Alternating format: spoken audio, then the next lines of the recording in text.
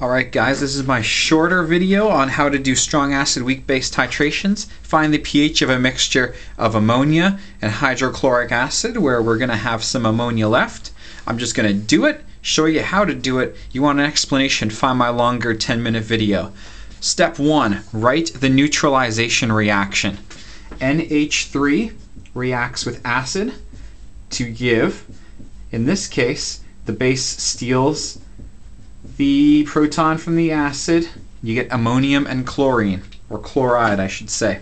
Step 2, figure out how many moles of each reactant you have.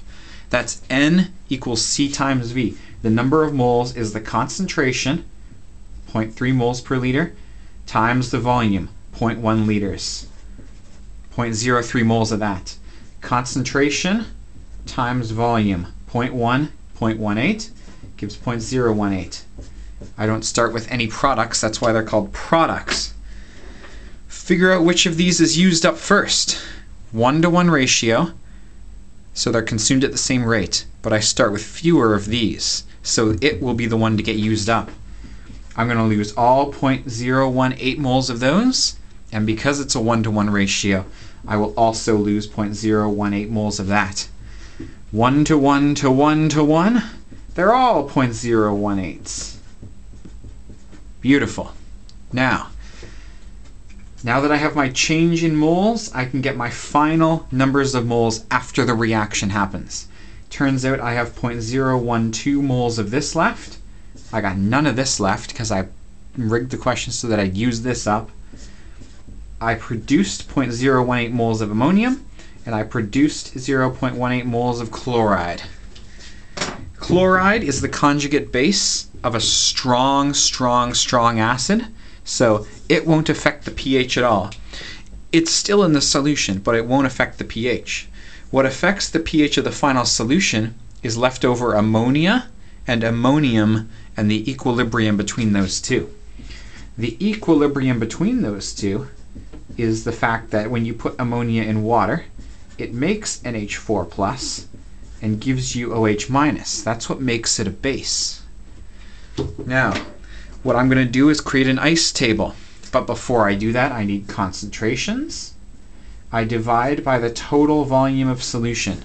The total volume is 280 milliliters, 0.28 liters. So, my initial concentration of NH3 is 0.012 divided by 0.28. That turns out to be 0.04286 moles per liter. Water does not play a role in equilibrium because it's a liquid. Ammonium, the initial concentration is 0.018 divided by 0.28. I get 0.06429 moles per liter, and I haven't produced any OH- yet. That's my initial concentration. My change, lose reactant, gain product, my equilibrium concentrations are 0.04286 minus X, 0.06429 plus X, and X. That was significant because this reaction is what Kb is based off of. NH4+ times OH- divided by NH3. In this case, 0.06429 plus X times X divided by 0.04286 minus X. See?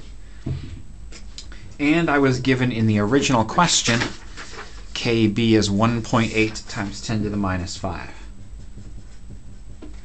That is a very low Kb, especially relative to these numbers. It's about a factor of 1,000 off.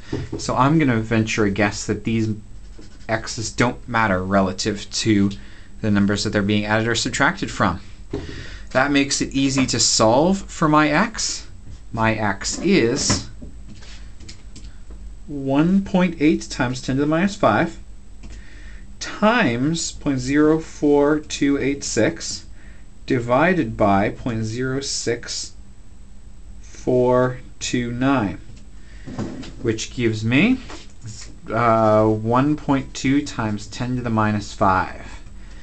That's significant because X is OH minus, the concentration of OH minus.